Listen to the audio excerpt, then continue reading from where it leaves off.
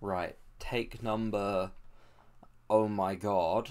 I'm just going to read directly off the script because trying to be funky with it at all is just leading to problems, and trying to make my beautiful face appear a shade that isn't crimson red is also proving impossible. So we're just going to read from the script verbatim. We're just going to do this all in one hit because otherwise I'm going to lose my mind. So, hello everyone. I go by Majestic Falcon, or Poppy, and today I want to start actually using this channel for something. So, firstly, a disclaimer, this channel is probably going to be a mess. I'm going to be trying different vibes for different videos, some more serious, some more academic, some comedic, some performance-y, etc, etc. So who knows what's going to be coming up on this channel. And with that disclaimer out of the way, let's get into the meat of the video. Now, I don't want to be too cliche here and say that we have to go back to ancient times to start talking about marketing, to start talking about the topic of this video. But unfortunately for my desire to avoid cliche, we have to touch on hedonism first, which has its roots in ancient India and in ancient Greece. I won't get into the history of hedonism in this video, or the number of variants and branches of it, but what's important for us today is that it is a set of philosophies revolving around pleasure. And it's important to distinguish here between the word hedonism as it's colloquially used, and hedonism as it's philosophically used. Casually, the word hedonism is often used in a derogatory manner, referring to prioritizing pleasure that's driven by the senses, that's short-term and unsustainable, and that's selfish.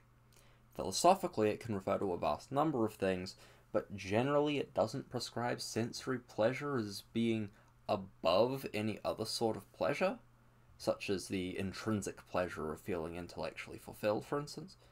Nor does it tend to idolize short-term, unsustainable pleasure, instead seeking to maximize pleasure sustainably. And finally, some hedonic schools of thought do prescribe selfishly seeking your best interests, your maximum pleasure, but they're much less well regarded than those that call its adherents to attempt to maximize the well-being in the world. Right, so there's the crash course in hedonism.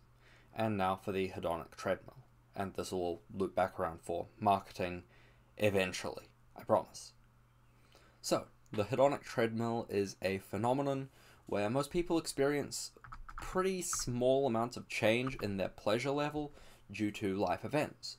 So even if you take an event as extreme as being widowed or winning the lottery, sure, there'll be a change in someone's pleasure level, an increase or a decrease temporarily, but there won't be much of a long-term effect on the pleasure level. You return to a baseline state very quickly, and the baseline varies significantly between individuals, and the baseline can be moved by extreme life events, by particular forms of therapy, etc., but the literature does tend to conflict on how much this baseline moves in response to different stimuli.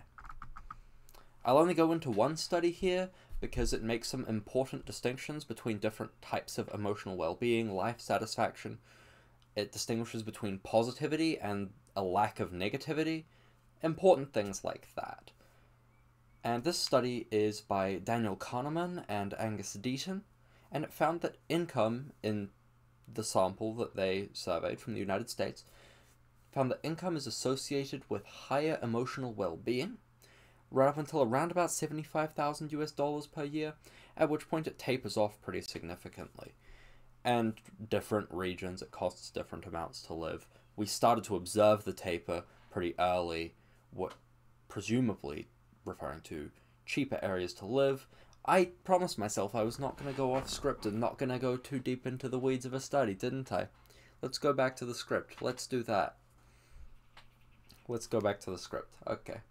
Where was I? This is only the most professional content for this channel. So this study finds that emotional well-being, income helps, right up until essentially where you're safe, you're comfortable, you're stable, you feel not in danger, essentially. And further increases to your income have negligible effects on your well-being. So if heightened income beyond a certain point doesn't correspond with heightened well-being, we should look at our consumption. Does our consumption follow a similar pattern? Because obviously, income is correlated with consumption pretty heavily. If you have the money to buy something, you are going to be able to consume it. You have the option available to you, as opposed to someone who doesn't have the money. And we can't draw any rigid statistical conclusions, any hard science here, but we should be able to draw a healthy skepticism towards our own consumption and its effect on our happiness. And this is heightened by the fact that goods are often marketed to us as though they're going to make us happy, but when you look at the hedonic treadmill, I mean, we should be very skeptical of marketing that makes such claims, whether it does so explicitly or implicitly, and more on the kind of implicit, more insidious nature of marketing later. Before we continue, let's get our definition of marketing sorted out, and while we're at it, we'll go over one or two of the common rules or common principles involved in marketing. So, marketing is defined by the American Marketing Association as the activity, set of institutions and processes for creating, communicating, delivering, and exchanging offerings that have value for customers, clients, partners, and society at large. Put simply, it's all the ways we make, talk about, and deliver stuff that has value for broad society. Call me cynical, but I'm immediately skeptical of this definition, mostly because it's by the American Marketing Association. You know, they've got a bit of a vested interest in making marketing as appealing as possible. They've got as much of a... I need to stop trying to go off the fucking script. It only leads to pain. It only leads to pain. It's kind of in the best interest of the American Marketing Association to market marketing, to make it look as palatable and as good as possible. So, what issues do I take with this? Well, there's three. The first one is that a fundamental building block of modern, Western, capitalist society is that everyone should be acting in their own self-interest. And yet I'm to believe that marketing is concerned with the, quote, value that these offerings have for, quote, customers, clients, partners, and society at large. If it has value for us, it's going to be easier to sell to us, sure, but you're only interested in selling it to us. Let's call a private interest a private interest. Let's call a duck a duck. The second issue. I fail to understand the inclusion of the term creating offerings. This is just referring to the process of production, of manufacturing. Manufacturing is not marketing. These are different things. Am I missing something here? I feel like I have to be missing something here because this inclusion is just baffling. So we're just going to ignore that part. And my third issue. Offerings. I hate this word. I hate that this word is here. Oh my gosh. If you see a jump cut around here, I probably got pissed off and started talking for a few minutes. Why do I take so much issue with the term offering? Well, it implies that the consumer is not being manipulated into accepting the offering. It'd be like calling the Trojan horse at Troy an offering. I mean, technically speaking, you offered it to us, but this was not something that was agreed upon by all parties, forthright and upfront. The consent that you are getting for my acceptance of this offering is manipulated at absolute best, coerced at absolute worst, and more on that later. But bearing all this in mind, bearing these issues in mind, what definition will I be using for marketing for this video? Okay, quote, actions carried out with the intention of driving demand for a product. And the conclusions I draw from this video will be pertaining to this definition of marketing. If you want to talk about other forms of marketing, all well and good, that's not what I'm talking about in this video when I say marketing.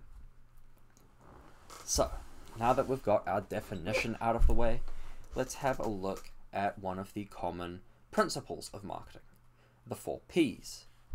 And the 4 Ps refer to 4 different aspects that must be considered for a product in the process of marketing. You have to consider the product itself, the price of that product, the placement of that product, and the promotion of that product. And I found some literature that actually criticizes the promotion category as being overly broad, and people have conflicting views on what is included in it. Is it talking about raising awareness of your product through informative or communicative marketing? Is it talking about persuading people to buy your products with persuasive marketing? So let's give both of these aspects a look in turn. Firstly, communicative or informative marketing. Driving demand by raising awareness that your product exists. Doesn't sound like an issue at all to begin with. I mean, you're just raising the amount of information in the market. It's an important component of Western markets. You know, you're minimizing the risk. That's excellent. And even not in Western markets, even in other forms of divvying up resources, information isn't a bad thing, right? Right, I agree with you. But we can't just look at information in the market like a monolith, as just information. We have to pay attention to which voices get heard. I mean, viewing information as a good thing without any further analysis would be just like walking into a market square and handing one of the stall owners a megaphone. It's like, all of a sudden, the number of decibels in the square has increased. Rejoice all! Information in the market has increased. Technically, yes. From this corner of the market, now I can hear this obnoxious bastard with a megaphone all of a sudden. Yeah. It's hardly giving all of the other stall owners a fair shake, though. And before I get too carried away with the metaphor and make everything break down, let's tie it all back in. So, unfortunately, larger companies and corporations tend to have deeper pockets than their smaller counterparts, which leads to their marketing departments. Did I say those words right? I think I said it right. Either way, big company tends to result in big marketing department, which tends to result in big amount of information being thrown into the market. And this is a really, really interesting issue that we run into a lot of times when we look at free market systems, which is that the free market gradually gravitates towards a few really big sellers. And arguments against this often say, oh, that's just because the bigger a provider gets, the more streamlined they can make their services. You know, they can make things more efficient and give customers a better experience and better service, which then means, hooray, the customer's getting better service. The free market's doing its job, guys. Everything's okay. Everything's fine. But even if the service being offered by one of these massive providers is inferior to that being provided by a smaller one, you're hearing about this inferior service a damn sight more than you're hearing about the little guy. So you end up with this bias towards a few massive producers, as I say. So that's my issues with informative marketing. Honestly, not too bad. Not too bad. Thought I would have more issues with informative marketing. There's going to be a jump cut soon for me to collect myself to talk about persuasive marketing. Oh god. Persuasive marketing. I'm gonna have to moderate my tone here, you know, so that I don't sound too bitter, too resentful, too sour. Find my center. Find my center. Buy a Headspace subscription to find my center. No, this is a video on marketing. Let's not. Okay. If this YouTube thing takes off, I'm never going to be able to take a sponsorship in my life. My goodness. Anyway. Persuasive advertising seeks to persuade people who already know of a product that they should buy it. This gets in the way of an efficient economic outcome first. It just makes people make irrational decisions, and this market-based economics thing we've got going on hinges on people making rational decisions in their own self-interest. And if you try and persuade them, you're kind of impairing that rationality a little bit.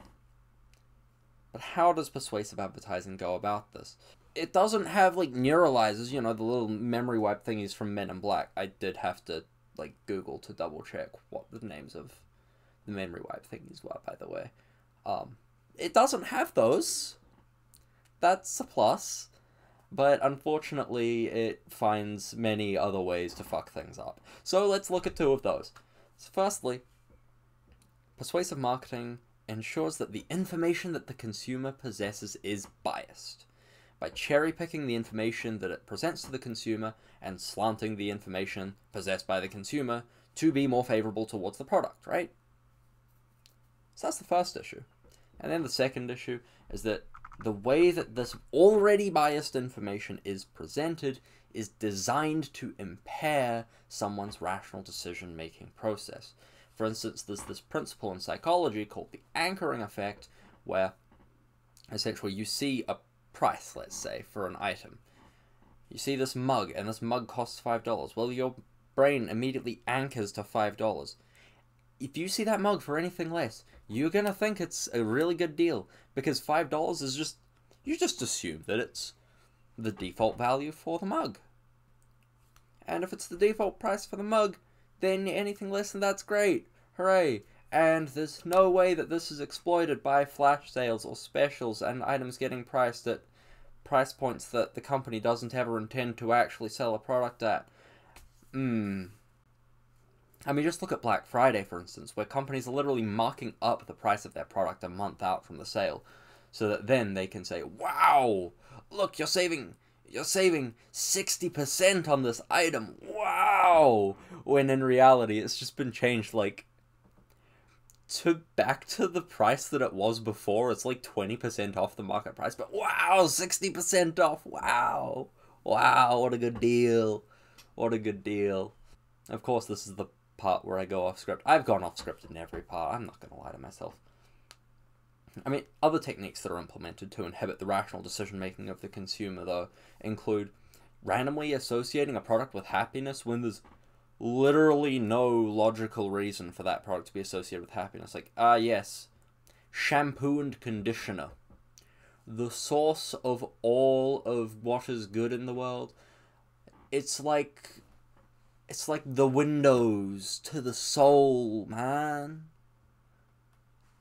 It's fucking shampoo. It's toothpaste. The fact that my smile is whiter doesn't mean that I'm smiling more. It's not gonna make me happy. But it's marketed as though it will. And then we start to associate the product with happiness. And then we buy it. And then it doesn't make us happy for the reasons that I've already outlined earlier in the video. I could go on. I could get much more emotional about this. I could get much more cold about this as well. I could emphasize the inefficiency in the market. Usually, producers are supposed to have control over the supply for something, and consumers are supposed to have control over the demand. But when producers are getting inside the heads of the consumers, all of a sudden the producers have a little bit of influence over the demand. They've got a bit too much power in the market. And all of a sudden, our precious market equilibrium with the supply line and the demand line crossing over. Oh, no, it's all breaking apart. We have inefficiency in the market. I don't really care about the efficiency of the market breaking down. What I care about is that this entire principle hinges on the producers getting inside the heads of the consumers and manipulating their decisions for the best interests of the producers, and here's the kicker, against the best interests of the consumer. I mean, at absolute best, it's extremely manipulative, and if you look at cases of negative marketing, where you associate the lack of a product with a negative outcome, like, if you don't buy this product, you're gonna be ugly, you're gonna have no friends, you're gonna be XYZ, you're gonna be sad, you're towing the line of coercion there and blackmail. You're using threats to try and get people to act the way that you want. That's not really a good look, and we kinda give it a free pass Because what? Because this is the way the world is? In either case, whether you believe we're crossing the line into coercion, or whether you believe it's just staying as manipulation, the consumer's autonomy and ability to freely make their own decisions is being infringed on. And, I mean, technically, yeah, the consumer is still the one making the decision. But look at propaganda. The same argument could come up. We still have an external party exerting undue influence over the actions and attitudes of an individual, infringing on the ability for someone else to make their own decisions, unmanipulated, unmolested by these coercive, manipulative external influences. And speaking of propaganda, another component of propaganda is that it is widespread, it is ubiquitous, it is inescapable. And you can escape the marketing of Zara. You can escape the marketing of H&M. You can find reprieve from the marketing of Glassons. You cannot find reprieve from the marketing of the fast fashion industry on the whole. But I'm getting ahead of myself here. So, marketing has a vested interest in driving demand for its products, right? And there's two ways that, let's say, Zara could go about this. Zara could try and take customers away from H&M and take customers away from Glassons and other fast fashion places, right? Take the customers away, and then we have competition in the market between the different producers and between the different sellers, and woo, here's our precious competition, here's our precious market equilibrium, here's supply and demand working the way that it's supposed to. Yeah. But then there's another way. There's another way for Zara to induce demand for products, and that's to increase consumer participation in the fast fashion industry. And you know what's great? Is that Zara wants this, H&M wants this, Glassons wants this, Just Jeans wants this, Hallensteins wants this. I don't know any places that aren't in New Zealand really, but you get what I mean. There's a vested common interest amongst these different companies to induce demand for their industry. Take, let's say, fast food for an example, right? When I see an ad for Pizza Hut, do I start craving Pizza Hut? I mean, kinda, but mostly I just start craving pizza. You know? Like, when I see all these ads for H&M, am I starting to really want an H&M product? Not really. I just kinda want a new shirt. So, there's this really interesting common interest that companies in the same industry have when they should be competitors. And I'm not saying that there's some conspiracy, you know, and these companies are working behind closed doors with each other, but the effective outcome, at least to the consumer, is pretty much identical to if they were colluding the entire time anyway. So there's literature that shows that different marketing schemes will increase demand, and they'll stay this way, and marketing will end, and it'll continue. You know, demand will stay increased for a little bit, and then it'll drop off, and return to this baseline steady state, right? Okay, so I'm only being manipulated into having demand higher than my self-interest. Every now and then, it's only temporary. Hallelujah. But not so. Because one week, H&M has a concerted push for more advertising. And that's my demand for H&M. And the next week, Glassons has a flash sale. And there's my demand for Glassons. And the next week, there's a new loyalty program with this other fast fashion outlet. You see what's happening? All of a sudden, my steady state, the demand I have for the fast fashion industry should be here. But it's being held here artificially, essentially permanently, because there's always something, right? There's always something. And so what are we left with? We're left with consumers having this heightened demand for everything within the industry. And then everything in this other industry, and everything in this other industry that's against their own self-interest. And we have larger margins for the industry, and we have consumers making misguided purchases that don't help them. It's not one of the cases of a larger margin for the industry correlating with a better outcome for consumers. It's an example of the industry profiting off of the suffering of its consumers, off of its customer base. And it should be noted that this manipulation is carried out in many different ways by many different forms of marketing. Sometimes there's this constant bombardment, this artillery strike of flash sales and bright colors and loyalty programs, things that you know that they're designed to manipulate you. But they're just hammering it into you over and over again. You're seeing that same ad over and over again, breaking down the walls of your psyche gradually. Other times it's more insidious. Other times a person or a personalized version of a company just wants to befriend you and wants to be let in. For the ulterior motive of separating you from the fruits of your labor, of course. Sometimes it's about smashing the walls to your psyche to make way for invasion and colonization of your own mind, but other times they'll allow you to keep the reins, they'll allow you to make your own decisions, but get you to let someone in. Someone who's going to whisper in your ear ideas that aren't in your best interest. So, to conclude, marketing really needs some change. Our modern economies and their success is measured against the yardstick of just gross consumption, and our demand to consume more and more and more is manufactured by those who stand to gain from that consumption. But until the day that marketing is altered, until the day that another force steps in, you're gonna have to hold down the fort by yourself. You're gonna have to hold down your own mind by yourself. Whether the forces that seek to break their way into the city of your mind, whether they seek to do so by destroying the walls with blasts and mortar fire and just wearing you down with brute force, or whether they seek to infiltrate with honeyed words,